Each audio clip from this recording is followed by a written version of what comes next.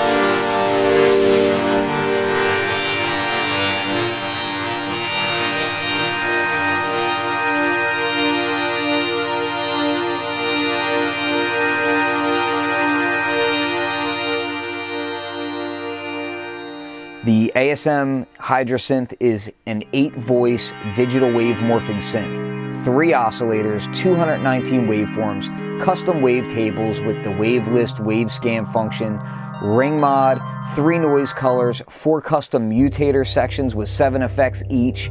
That's linear FM, wave stack, pulse width modulation squeeze, pulse width modulation ASM mode, sync, harmonic sweep, and the oscillators can be stereo panned. It's got 2 simultaneous filters that can be arranged in parallel or series.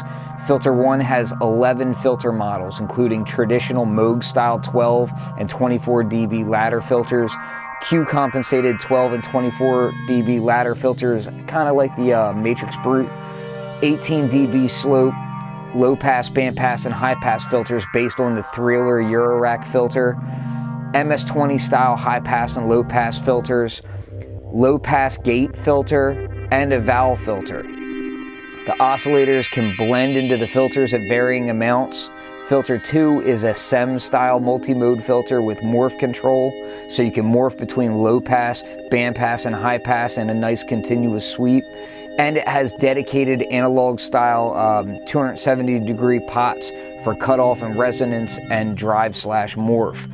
5 6-stage delay, attack, hold, decay, sustain, release envelopes with BPM sync that allows you to BPM sync each stage of those envelopes. And you can loop them with a definable number of repeats.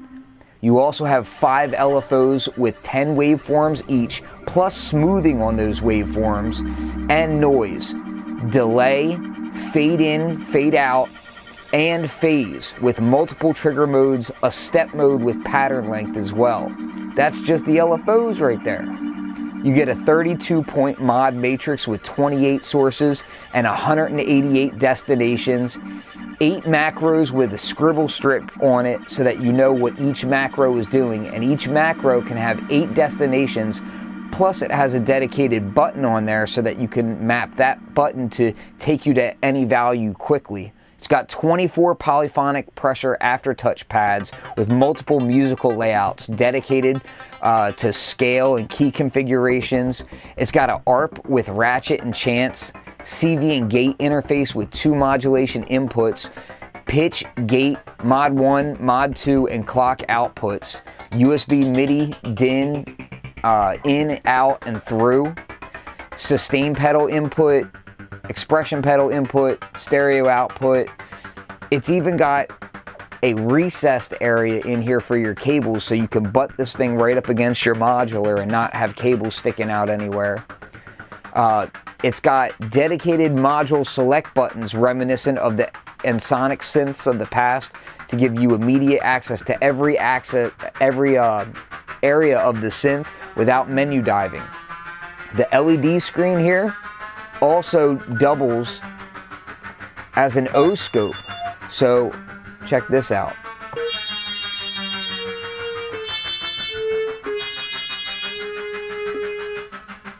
It also comes with a VST editor librarian for Mac and Windows. It's got a home button so that you can easily get back to the home page no matter where you're at in the synth.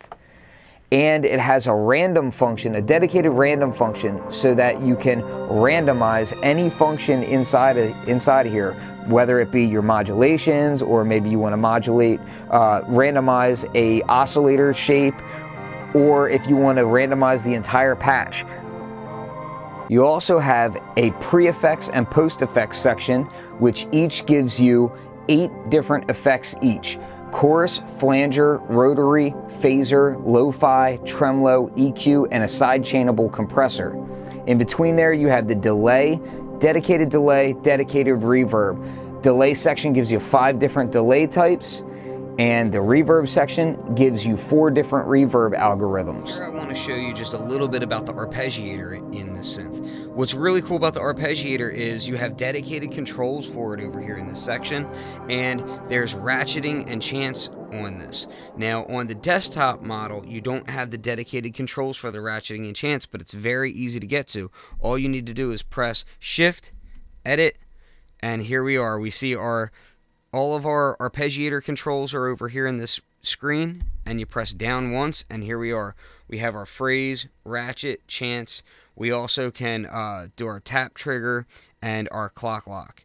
So let's take a quick listen to how this arpeggiator works. Let's go ahead and turn that on, and we'll play a drum beat to go with it.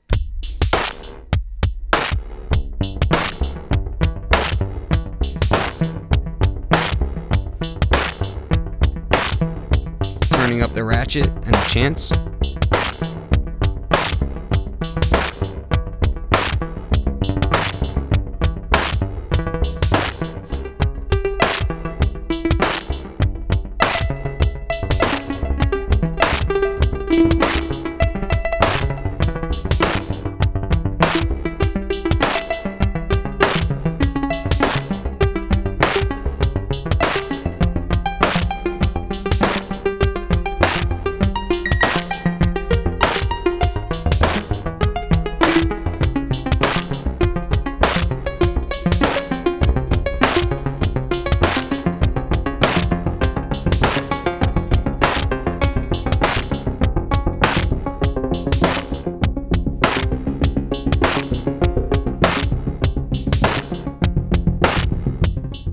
So a beautiful function about this synthesizer is that you have these pads that are polyphonic pressure pads that can be used kind of like how an Ableton Push or a launch pad would be used, in that you can have them work as a chromatic scale, you can have them work as a fretboard, you can have them work as an octave rows, lots of different configurations, and you can set your scales. You've got chromatic, major pentatonic, minor pentatonic, blues, bebop, whole tone, diminished whole tone, Dorian, Phrygian, Lydian, Mixolydian, minor, Locrian, harmonic minor, melodic minor. So this allows us to play things directly from the module without even needing a MIDI keyboard.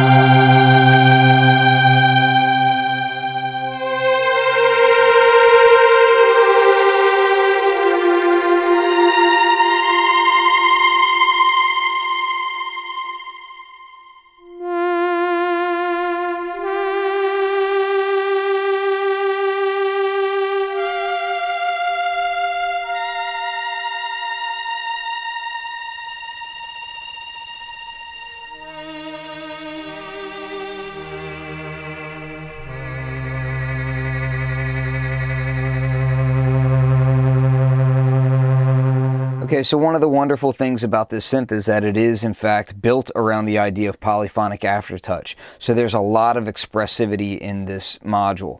Now, you can do that with either the built-in 24 polyphonic aftertouch sensitive pads here, or you can do it with a affordable MIDI controller like something like say the Micro Freak that I have over here. And you'll notice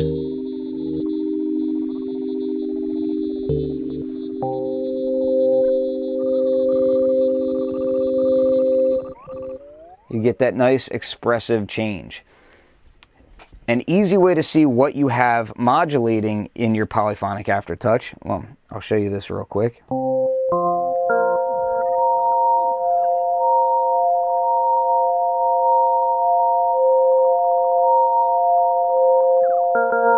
You can hear me kind of going between each note there. If we go into the mod matrix, you'll notice that the mod matrix tells us exactly what everything is mapped to, and you have instant control over everything as well. So on my sources 11 and 12 here, I have polyphonic aftertouch going to oscillator 1, wave scan, 37 is the depth. Polyphonic aftertouch is also going to the amp, level 54. So let's take a listen to how that affects the sound when I change these depths.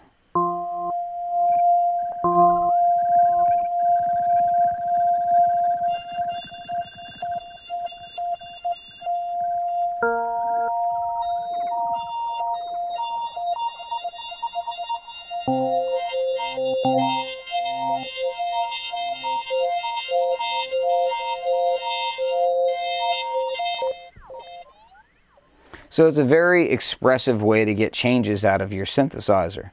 Obviously, this synthesizer is so deep that I can't fit it all into one video, so I'll be doing multiple videos where I showcase this thing in a variety of different scenarios. I'm going to dive into the different sections of the synthesizer, and I'll try to just show you as many use cases as possible for it.